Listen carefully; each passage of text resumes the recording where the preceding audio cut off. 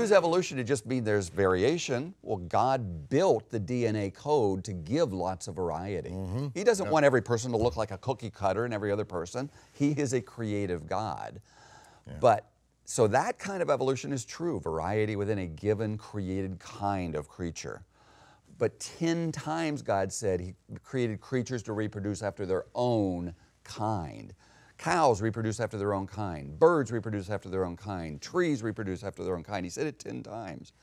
So we're evolutionists. We believe that there's variation within a kind. That's right. But when you now use the same word to mean something completely different, that a kind could change into a totally different body structure by random changes, that is not observable by science. Right. And that has never happened. That is fantasy. fantasy. That's a fantasy. So that's we've right. got to Very train good. our children to separate how that same word is used in two completely different ways. One is true, the other is fantasy.